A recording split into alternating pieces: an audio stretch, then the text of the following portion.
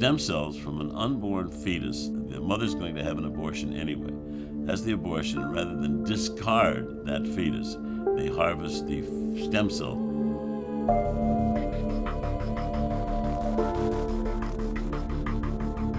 We look at one of the most divisive issues in America, abortion. If we have to bomb and torch clinics, so be it. The way I feel about it is those babies are going to get aborted anyways. If you're going to have an abortion, don't waste what can save someone's life. Her gait was really wobbly all over the place, and now she's walked super straight to be able to walk in a straight line.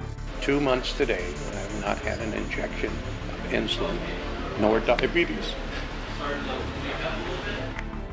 What's important is that it is chronic lymphocytic leukemia and that it hasn't progressed and that you're not sick. Which is why once a year, like an insurance policy, I go back and get the stem cells.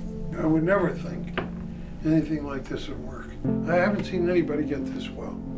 I have to tell people that I have Parkinson's. Nobody would ever believe it. It's sick that we know how to help people and cure illness and we can't do it. That's stupid and it's sick. We can ease your dying with medicine.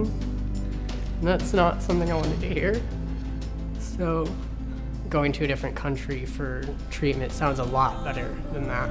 If fetal stem cells ever become widely used, it will change the entire profit picture of the pharmaceutical industry. Because they don't make their money on well people, they make their money on sick people and continually pumping drugs of all kinds into them.